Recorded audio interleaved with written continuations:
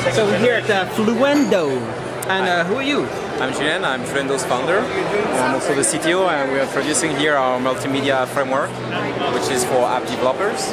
The idea here is that people can use our SDK to create mobile applications that will be able to do multimedia in a very easy and portable way. So basically you add media playback to any app. Exactly. So nowadays people have SDK to write app with a single UI that will work across all mobile devices.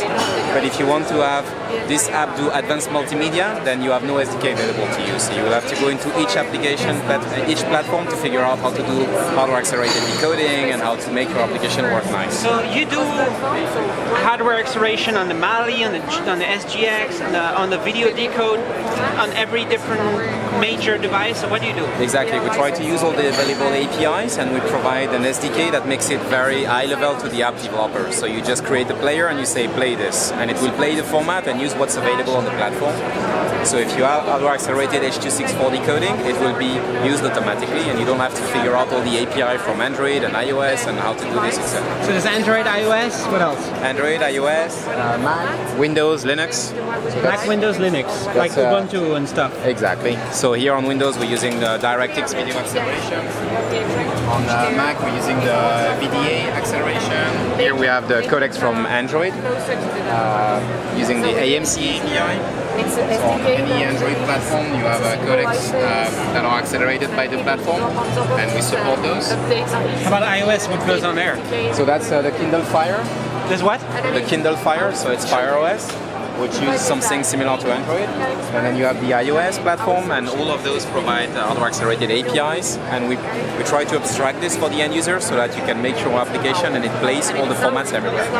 Since when does it exist? So we just launched it. It's a few weeks old. A few weeks old? Exactly. It didn't exist before? Well, our solution. So our company is 10 years old, and we've been providing multimedia components for hardware manufacturers.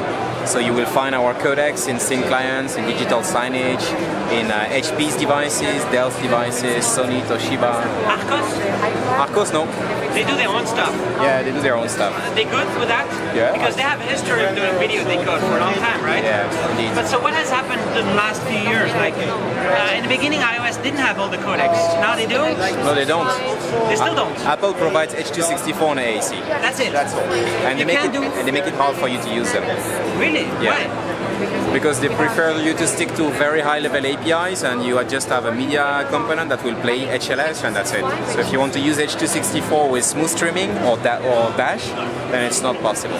So they're just H.264. They don't do VP8. They don't do VP9. They don't do H.265. No, not even at all. No. Not at all. So if you want to support those, you have to understand how their APIs work and how to combine this with what's available on the hardware. It's tricky.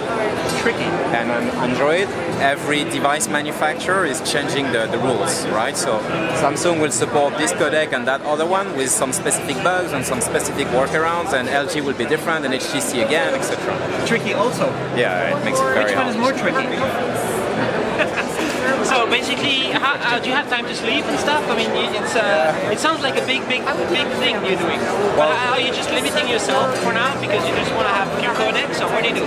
No, we have a lot of codecs. We've been doing this for 10 years, so we have all the codecs that you can think of, and we also have the patent agreements, the patent license agreements with MPEG-LA, Dolby, Microsoft, via licensing. Fraunhofer. So we know all those guys, and we have their blessing to make codecs for open source technologies and to provide those to other manufacturers.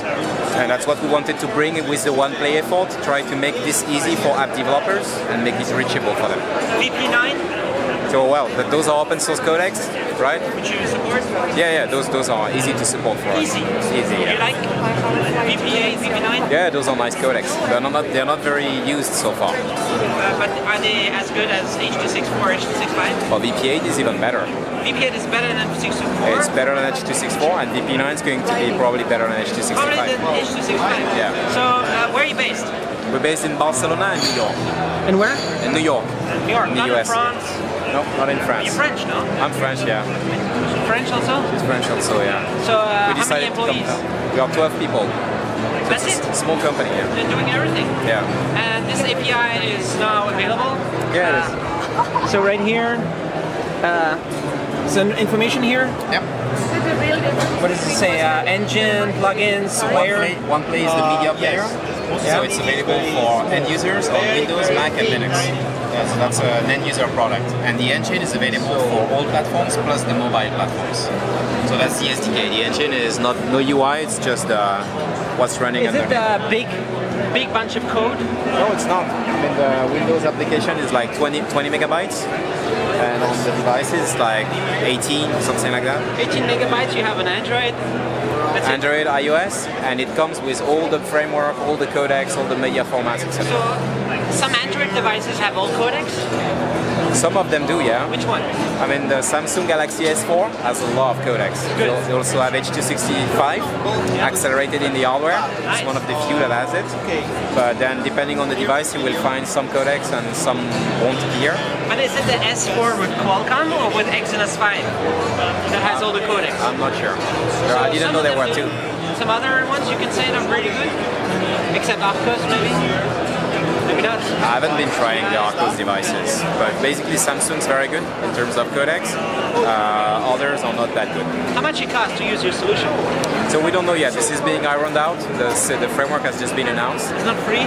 It's not free. Well, I mean, it's using a lot of open source code, so it's based on a framework that's called GStreamer, which is a very active framework that's maintained by the community, in the open source community. But our solution comes on top of it to bring a very easy to use API. And that framework is going to be using a license for developers and a license for distribution. So semi-professionals will be able to have a license to develop, and then they will be able to resell to their customers for the distribution and have a different license. So do you have competitors? Not that I know of. I mean, people are doing SDK for the UI, but for mobile multimedia playback, there's no real big solution. Although I've heard that there are rumors that some solutions are coming now. So with media, there's so much going on. It's not only playback. You want to do streaming. Yeah, exactly. You want to do on-demand stuff. You want to do BitTorrent, peer-to-peer. How much do you want to support? So the first release of our SDK is mostly targeted to playback. So, but playback is pretty wide. Local playbacks? No, local playback streaming. So we support all the different adaptive streaming technologies. So Microsoft Smooth Streaming, MPEG Dash, HLS from Apple. And then on top of this, we support DRM with Microsoft Play Ready.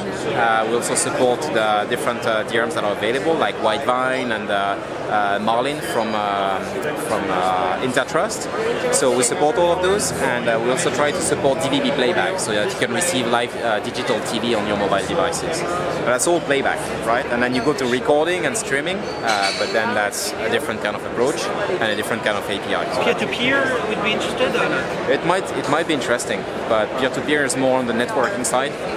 It's not really involving multimedia, so it's on the transport layer. But if you have a peer-to-peer technology that you can use, then the SDK will be able to play from it. And how about this whole the stuff that Google is doing with the Hangouts, the protocol for HTML5? For chat. What do you call it? The HTML5 video streaming. It's WebRTC. RTC. Yeah. Is that something that's involved here or not? Not really, because WebRTC is about doing real-time communications, so people can chat together, etc. So it's very specific kind of codecs, very specific kind of network protocols, and that's not really where we believe we can bring value. Cool. Okay, so checking it out.